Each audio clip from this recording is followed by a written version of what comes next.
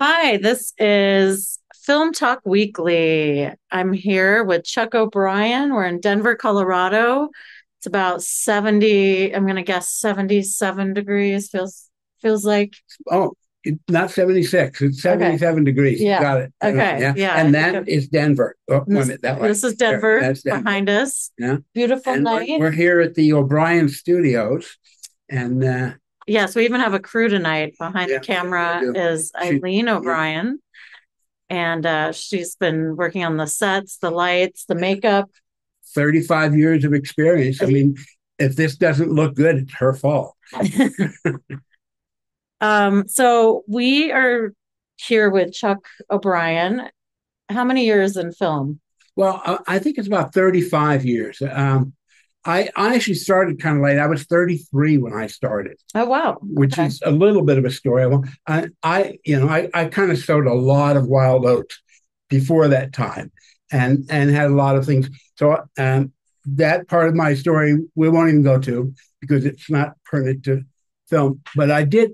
The thing was, I spent many years trying to say what is worth doing, and I'm sort of a natural philosopher, and I didn't want to do something that contributed had a bad effect on society or anything. So I kept saying all the time, Thank you. yeah, what was I going to do? Thank you for not. And yeah, thank you. Yes. So one night I was watching the Olympics actually on television, Ah, and they were doing the ski jump, and I thought, the cameraman standing out there in that snow, I could do that. That would be okay. I uh-huh. mean, who's that going to hurt?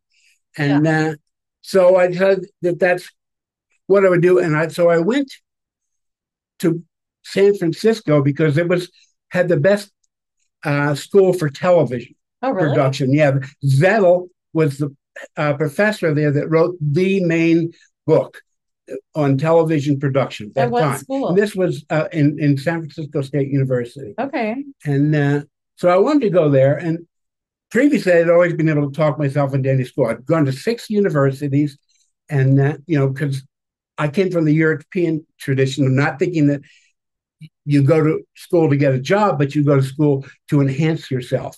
And so I kept going to different schools I because I like wanted to that be a writer, philosophy. philosopher type, and everything. And so I was able to talk myself into it. Like I remember when I went for journalism in Cal State Long Beach, you had to be interviewed by the head of the department, and so I went in, and it was right after Watergate, and he said, what brings you here, Woodward and Bernstein? And I said, no, actually, Kuralt and Hemingway. Hmm. And he said, Oh, you're in. So I interesting. got in. So I thought I could talk my way in to Zettel's classes and everything, but lo and behold, it was everybody in the world wanted to go there, and Hmm. I didn't have enough credential or enough ability to get it. So I went back to Boston, Hmm. and I was broke and living in my car, and I got busted for vagrancy and went before a judge, and the judge said, "Why are you vagrant? You've got 6 years of college." Right. And I said, "Well, nobody really wants to hire a philosopher, you know, and I wanted to be a writer, but I don't have the talent that I have the taste for." So, anyway, so he said, "Well, what would you do if you had the education to do it?" And I said, "Well, I was watching TV, and I thought, I could be a cameraman, I could be in television." So he said, "Well, we're going to make a deal with you. If you work for 6 months for the city, we'll pay for 6 months for you to go and specifically learn How do television." they do stuff like this now? Well, I think they it was do, actually a but Jimmy Carter program. It's oh, called CETA. And most people were of abusing it, course. but I actually made it work. Yeah. And just to jump ahead real fast, um, 3.5 years after being homeless and busted for being homeless, I was running two departments at NBC in New York. So that 6 month intensive program worked for me. I worked Uh-huh. very hard at it, but I loved it. And so that's how I got in. I went to it was called Graham Junior College, and the classes were all taught by working professionals in the television industry in Boston. And we had everything. We had studios and we had remote cameras, but we also had a lot of academics. I had Hmm. to learn broadcast law and do a lot of writing. wrote sitcoms, I wrote commercials, news, everything, and so we had to do everything. And we had Is to the do it, school and it was still 6 months. there? It was a good program. Is it still there, the school? I think so. The only other person I've ever heard of that graduated from there was I can't think of it. Yeah. Andy Kaufman. Oh. So as you can maybe deduce, they only turned out bizarre graduates. But anyway, so I went there, and when I graduated there after the 6 months, to get into the industry, I went immediately down to South Carolina because I'd heard that in South Carolina ETV, they didn't have unions and you could do anything. Okay. And so I figured, okay, I get the experience. Well, it took me another about 5 months to finally get a job there. And but I did get ETV a job and immediately started working as a cameraman and everything. And probably the most significant thing that happened there was I met Eileen, my wife. Yes. But anyway, so I was 33 years old. I guess that's what I was trying to say. But at South Carolina ETV, and for really was a wonderful thing because I did get to do a lot of things that, I got to not only be a cameraman, I got to be a technical director. Now, what I wanted to do, the whole reason I went in was to be a writer and director. Okay. And I was working toward that, but I had to go and get a back operation. And while I was in there, Eileen was telling our bosses, well, he can't come right back out, so we got to find something else for him to do. So they said, well, can he edit? And it never occurred to me to be an editor. Mm-hmm. And so I'm laying in a hospital bed, still recovering, and they bring in, now in those days, we had 3/4 inch, which was, recording. It was kind of a crude recording, though it was the industry standard up to that point. That, and so they brought in the 3/4 inch decks, and they told me to edit this driver's education show to see if I even knew what I was doing. Mm-hmm. And apparently I did pretty well because the director from the hospital bed. From the hospital bed. Okay. And so the director, when he saw what I was doing, the only direction I've ever gotten in editing, and it really meant a lot to me, is he looked at in the background. At one point, this car was going by, and I cut before it had finished crossing the street. And the director said, "No, watch all the movement and let it complete because it bothers the eye." And that little point helped me a lot. Uh-huh. But I did learn to be very aware of everything in the picture. And make my selections and tell my story. And it turned out because I wanted to be a writer all my life, and I was a pretty good storyteller. And so I got into editing. And the fortunate thing about that was had just been a revolution in editing. Now, this is going to be technical, and this is why... For the kids out there. So I'm going to jump ahead again and just tell you that years later, when we were in New York, Eileen and I, we used to say that we lived on my salary and dined out on her stories because her stories are very interesting. She stayed in production, and I got into the technical about you that you're not even going to cover here. Yeah. Oh, well, like what? Yeah. Well, I mean, just some background. Before he was a vagrant and went back to school, I think Chuck was living in an airplane on an island. And I heard that he only left and came back because he loved television. Well, there's some truth. We're going to take a quick break and not give Chuck a chance to respond. That's the truth. And we're going to take a quick break for these messages. We'll be right back. This is Film Talk Weekly. I'm your guest host, Castle Searcy, with the Santa Fe International Film Festival. And I'm your imposter interviewee. Career film giant. Giant, yes. Chuck O'Brien. What do you want your title to be? Career film maker, film editor? I don't know, television. You need to sum up your whole life in a couple seconds right now. Post-production manager. Yes. That's okay. Cut. That's right. Okay. Are we back and talking again?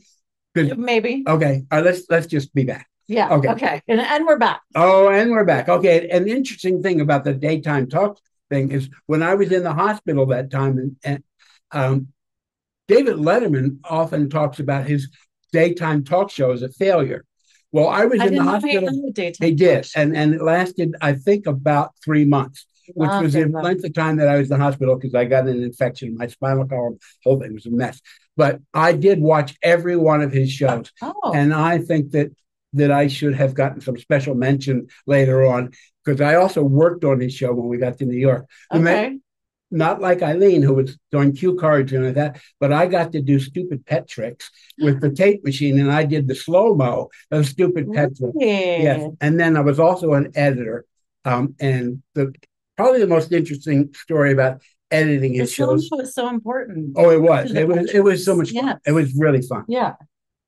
But also as an editor, he would do these segments from time to time with Connie Chung. Okay. And whenever he would go out and they'd shoot that and they'd bring it back to the edit room, we had to unplug everything so it could not be seen anywhere else at NBC. We were doing it.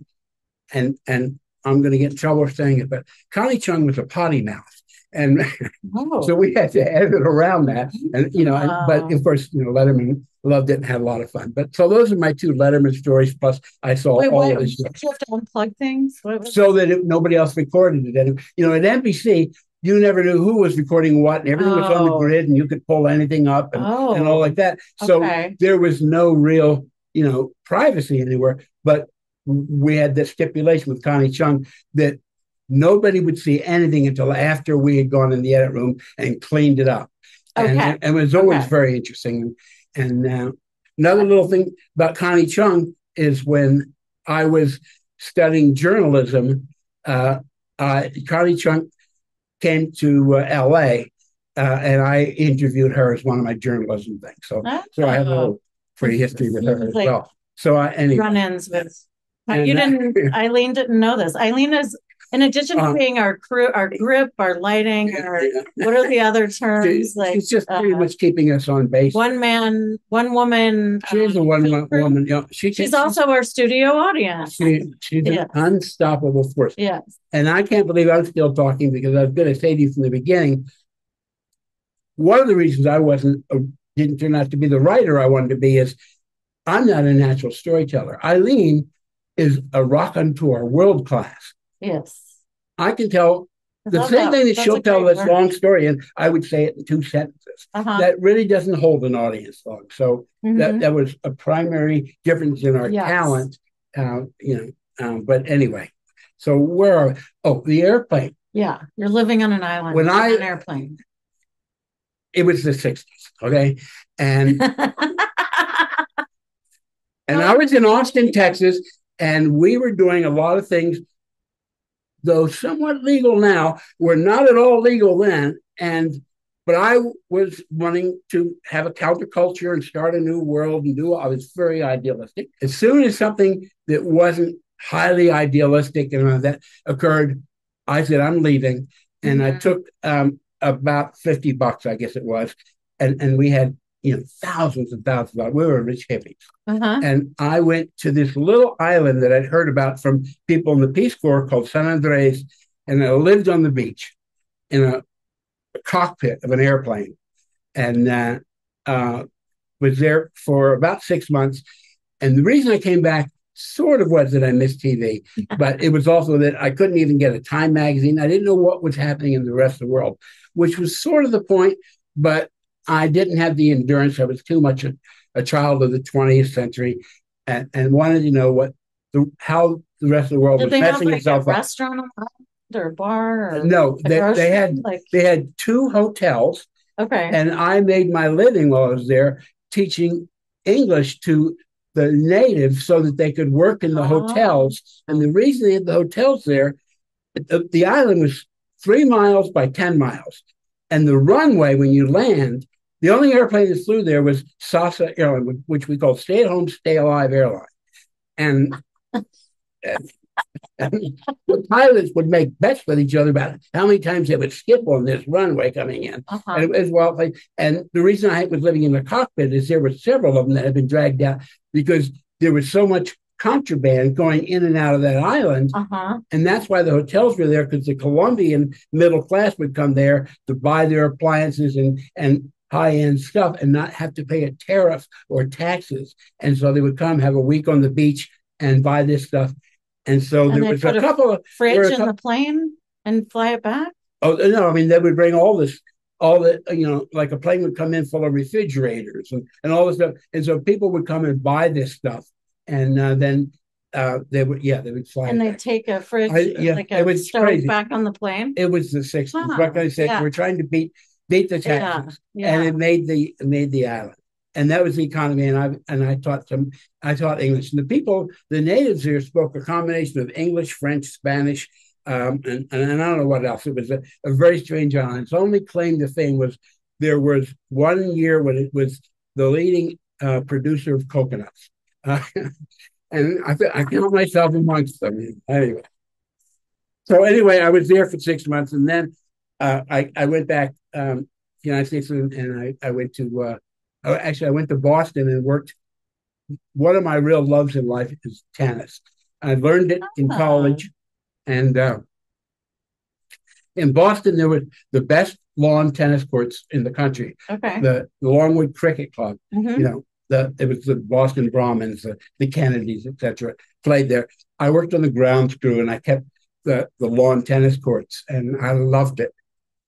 There was no money in it.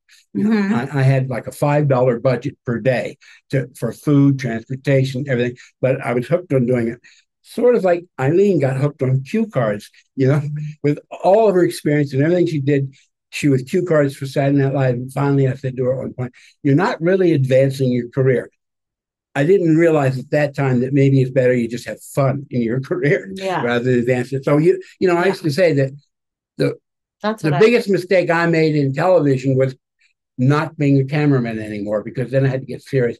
And when we were in New York, and I went there and it was an editor and everything, ultimately they made me a manager, because I understood what everything was necessary, and I understood the talent, but also I was kind of a conduit between engineers and production. I'd worked okay. in production. I was no engineer, but the way I had to explain things to myself, I could explain it to You others. could speak the And that's why language. Yeah. ultimately, years later, I became one of the first people with Avid. And Avid was the second revolution. The first one I never even got to, CMX, but Avid was the second one. And that needed people to go around and explain to editors all over, and to producers, what digital television was, because we'd had analog television, and that was such a laborious way to edit. And So for the kids out there that don't okay, know analog analog and like was what editing was like before you well. got Here's the deal: the pictures used to be 30 frames a second. So in 1 second, 30 frames on but film. on videotape. Oh, videotape. Okay. And yeah, and so what happened is the the gun that made the picture would shoot actually 60 times in 1 second, back and forth, because it had to interlace them, right? So there was blanking. Here's the picture, and then it stops the picture on this, right? And it's all in there. And if you edit at the wrong place, you've got blanking showing, or horizontal, showing. All those problems existed, along with all the problems of editing. But the main problem was, unlike film, where film, you cut it and you put it in, you move everything else down.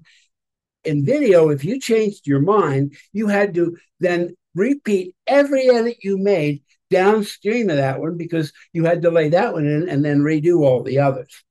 Do you do this by hand in the old days? Like Sort of. Actually, in the very beginning, when it was just 2-inch tape, they had a solution that they had to put on, and a microscope type thing, to find the pulse on the control track, and then they would mark that and roll the tape back 5 seconds and hit it, and then make the edit in 5 seconds, and then it would be on the right spot. Otherwise, the picture would roll and everything. So it was sort of by hand, but then it was just machine to machine, but it was very crude. And then they invented insert editing. And we're gonna get We're going to come back dig into it. Okay. Yeah, All right. We're going to take a quick break. If everybody isn't asleep already. These messages.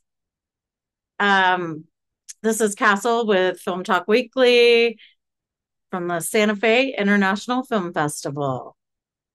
I don't know if we need that. I mean, I think I'm going to record my. It's an opportunity. Yes. If we're right on time, we don't need it. You know. Okay.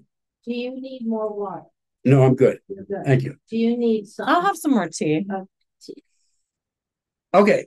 Are we back? Should I just talk? We're back. Okay. Yeah, and we're back. And once again, for those of you that are going to be late coming back, I'll just finish the technical thing. Basically, videotape was analog at first, which basically recorded the picture. In the very beginning, you had to actually what they call flip the mirror. So that the image coming from the camera on the floor would then flip and shine into a film camera. And that was the only way that they could preserve. So when they finally advanced beyond that, they got 2-inch. 2-inch had 4 heads recording the picture. What year was that? That was probably in the early 60s. Okay. And then toward the middle of the 60s and then mid 60s was 3/4 inch, and that was what they called slant track. And so the head would take a longer piece of the tape as it going by, so it could get the whole picture. But then the big development came 1 inch, and 1 inch, basically you could stop it, you could slow-mo it, you could do a lot of things where it was wonderful. And that was when CMX also then came in. And CMX laid down on the videotape a time code, which was an electronic sound sounding, and it was every second. And that number was laid down, and it was a continuous track. And then you could insert edit so that you could put pictures on it at any point that you wanted to. Mm-hmm. But once again, still, if you had just edited, let's say, a minute-long piece, and you said, no, we should have used 2 shots in the middle, you'd still have to go back and repeat all those edits afterwards, because you couldn't push them down. But at least you didn't have to, connect it with the control track editing.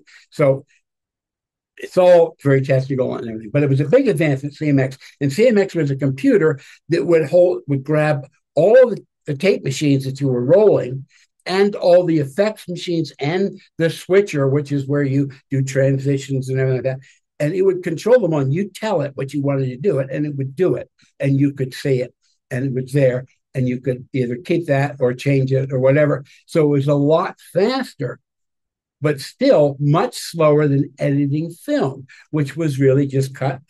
But, with film, you have a negative you shoot. You don't ever cut your negative. That's your original stuff. But you'd make work prints from that, and they have edge numbers in film, so that then when they cut, you could know where you're putting this, and you had all these strips hanging in a bin and all of it. Mm-hmm. Well, what happened is, it was the guy I worked for when I left NBC and I went to Avid, invented the way to convert the analog picture, the straight picture, into digital binary information, which is what we still do. So much of what we do. Okay. Right? And with that, you could move anything anywhere, because it was all it was like word processing. Uh-huh. Word processing, you stick a word in here, do that. Right. And the same thing then with picture. Okay. And you could do it real fast. Avid was the first company that really accomplished that. Mm-hmm. Other companies were trying it. There was one where you'd wind up 10 tapes and you'd cue each one at the place you wanted to, so that you could show 10 cuts. And go and rewind. Blah, blah, blah. It was a lot of noise and a lot of problems and everything like that. And also on analog tapes, the more you make copies of things, the less resolution. The picture got worse, softer, and all that. That makes sense. All that. Yeah. So anyway, all that's the boring stuff. Let's talk a little bit more about television. Well, what do you think of that you can do with this on your iPhone now? Yeah. Well, I also heard that you you invented the iPhone. I invented the iPhone, and I invented did you ever a Final Cut Pro. So when I was working for Avid, edit movies on a phone? No. Yeah. When I was editing in New York, The edit rooms cost more than $1 million to do it. You had to also have an engineer, and it cost about $2,000 an hour to sit in the room with me and edit, and it was a slow process. Now, what we could do there for all that money and the engineers and all that, anybody can do on their phone right now. And Yeah. that's how much things have changed. What do you think of that? What do I think of that? Yeah. I think it's just absolutely miraculous. I think it's wonderful. And you know, it one of the phrases that I gave when I was with IMIX that I wanted to use in marketing, because I was head of marketing, but they were afraid I wanted to say it's editing at the speed of thought. And that basically, that makes sense to me as a graphic designer. Yeah, it just changed everything so much. Mm-hmm. There was so much engineering behind it all, but the convenience is so much. Now, I mean, like when I first went with Avid, I had to learn what a Macintosh was. When at NBC, all we had was Wangs, which were word processors. That's okay. And everybody, when those came out, everybody went crazy until finally a vice president told everybody, get off your Wang and go back into your apartment and manage. So but because everybody was, oh, look at this, I can write memo after memo. Yeah, how exciting. But anyway, so it everything kept changing all along the way. So just trying to crunch the story. Eileen and I got married within a month of knowing each other at ETV, and within a year we went to New York together and started working there.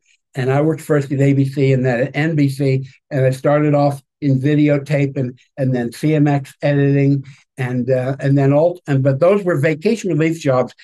It's all union and everything. And the union would hire somebody, and you could last about a year and a half because you were filling in vacation time on people otherwise. But after that, you're out. And so NBC came to me and said, well, we'd like you to manage the department. And I need. And this is pre-Avid. This is pre-Avid, right? Yeah. So then I became the manager of first videotape operations and commercials, all the commercials, making the commercials, playing the commercials, playing everything to air, but recording all the programs and all that sort of thing. And then I became the manager of post-production because I knew so much about post-production. And I did all of that for the longest time. And I mean, what were you thinking when this was? First of all, why did you move to New York? Why for your job? To New York? Or yeah, I think I'd grown up in New York and really loved it and wanted to go back. And my intention in going to South Carolina was to get the experience to allow me to work, because everybody wants to work on the best shows they can. And because I'd learned CMX when it first came out, I had a little ticket to New York because there was only about 3 people in New York that edit CMX. Okay. Because South Carolina TV was so wealthy, they were one of the first ones to buy that equipment. No, Eileen told me why South Carolina TV was. Yeah, they so basically funding. I think they had about 5 stations, and they combined would broadcast more in one day than ABC, NBC, and CBS combined. They because they were making programs for the school. Also, they were making programs for PBS. They were all PBS affiliates, but also we were state employees. And the reason we were state employees is it was started in order to supplement the not having to segregate the schools, so they could say separate but equal. They're all getting this great television education. So I just and think so we were just, and so we had a big staff. We were busy. We had money. We were, we were funded by the Senate. We were state employees, and we just did everything. And PBS loved to come down because we were cheap. We had all the equipment. We had experienced people, and we charged almost nothing because the state. So you had the state funding, getting you all the best equipment. Also, they didn't have to integrate schools and could show the that's right. The best and we got to work on all that, which was basic. It's like getting a master's degree, but also. And I did a lot of Dance in America and all this stuff. And that was so much fun and so great. And, then you turn on PBS in prime time and there you are, even though you're working in South Carolina. Yeah. So, but because I had that experience, I had sort of a ticket to New York. It wasn't easy. I still had to go up. And the first place I started working, I lasted about a week and a half. I worked at ABC until my time as a vacation relief ran out. And then I went to NBC. And there I worked on everything. It was great. The experience, it was one.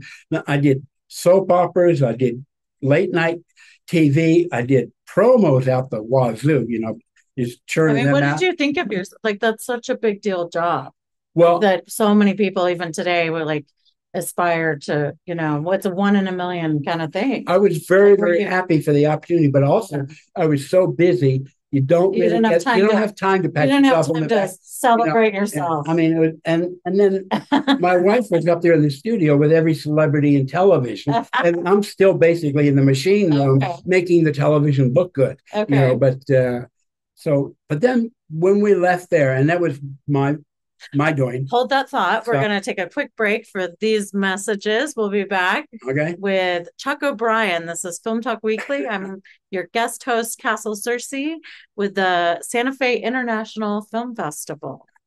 Well, I do have one piece of advice. I'll wait. We'll just do it now. Oh, okay. Well, the main thing is just get in there. One way or another, get a job. And your next job is the job you're on is the audition for your next job. And if you do anything well, people speak well of you, you get another one. And hopefully you get, to somewhere where somebody puts you on something that has more visibility. But just keep going and never do less than your best. I met people that would say, oh, yeah, well, when I get to New York, I'll really do it. Or, when I'm on the West Coast, I'll do it or this or that. But, don't ever do less than your best. And because your peers are your judge and your peers give you your next job because even if they just say to a director, oh, I know a great guy on color correction or this or that, that's how it moves and that's how it goes. Yeah. Be somebody that people want to work with. Loving your job is very important and working from your heart, but don't slack off because there's, as you say, so many people that would like to be doing what you're doing. Yes. Even when you're doing educational stuff for a high school or something, anything with film is very. A lot of your friends would think, "Oh, I wish I got that job." Right. And so just do real well and keep going, and that's really the main thing to do. And depending on whether you're in production or in engineering or whatever, keep up with everything. Know what's going on. Don't just know your own facility. Know what everybody else is doing, how they're doing it. I'm talking against a girl on the show. We used to play a thing when I was at Avid where the game called Stump Chuck, where they could show me anything that was on TV or anything like that and say, how did they do that? And I could tell them how they did it. Can you do that today? No. Okay. It bothers me that I can't, but it's gotten so far ahead of me.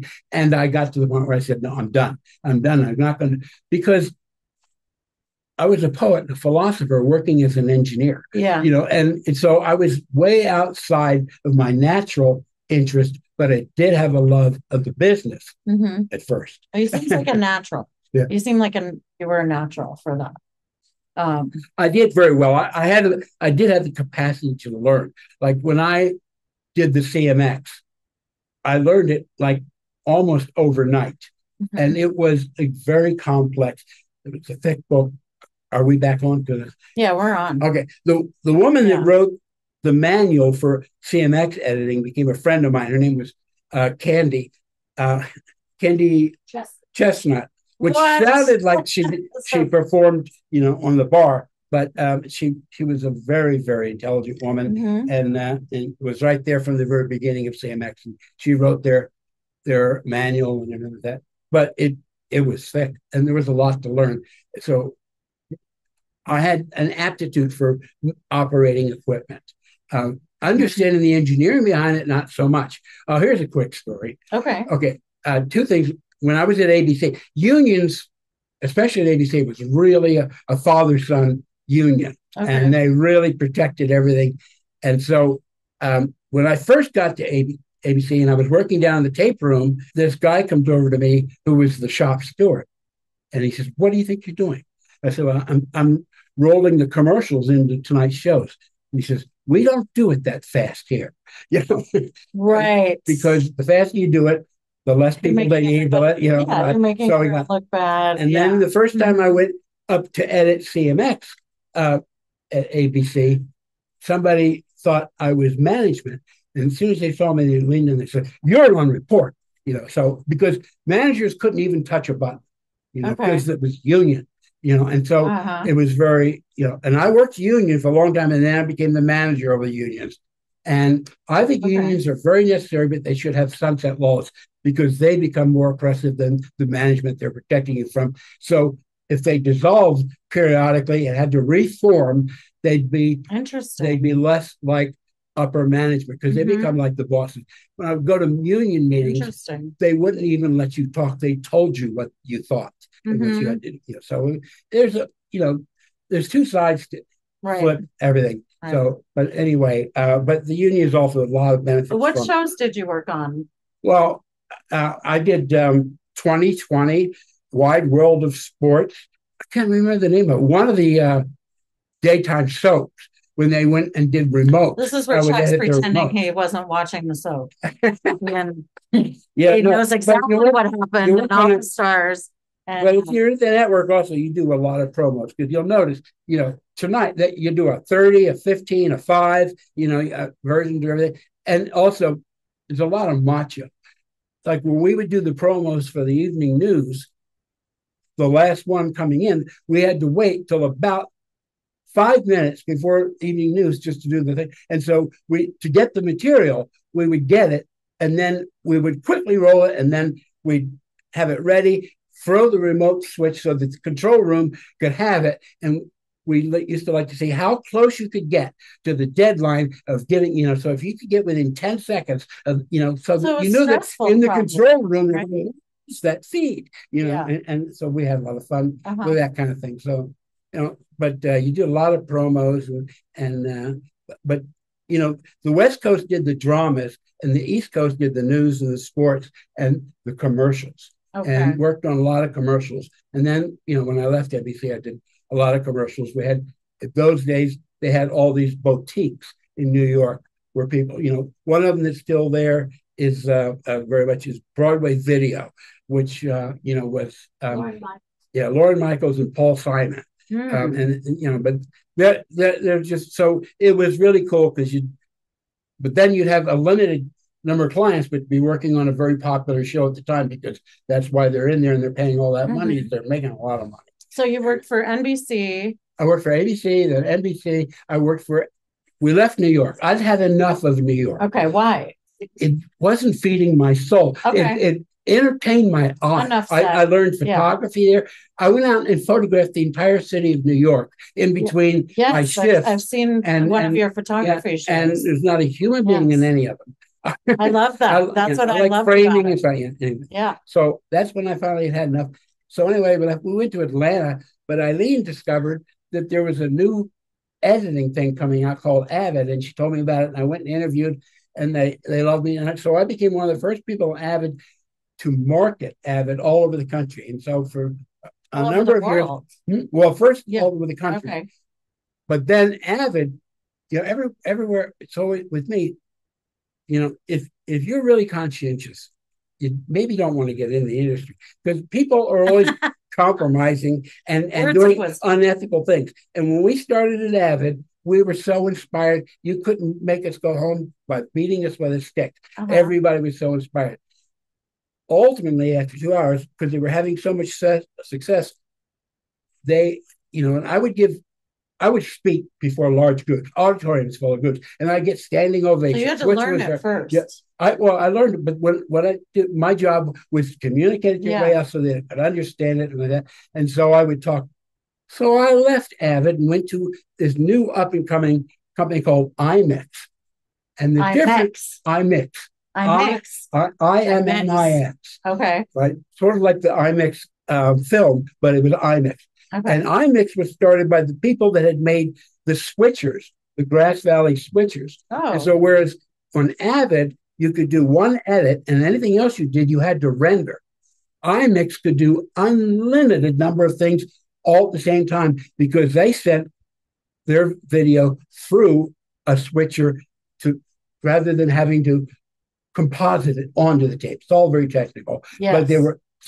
they scared Avid to death, and because Avid told me to lie, I said, okay, well, I'm going to go over to IMAX. And when I got to IMAX, I said I would like to open the international office. And so after a short period of time, Eileen and I got to move to Europe, and we lived on the Riviera. And because you could get in and out of the airport in the Riviera to Geneva or Paris or wherever you need to go, anywhere in the world. And I went everywhere in the world. I was never in a country more than 3 days, and I would go out and I'd just go country, country, country, and I loved it. Yes. It was just fabulous. And Eileen was very, you just can't hold her back. You know what? She said, Cannes Film Festival, and she got herself.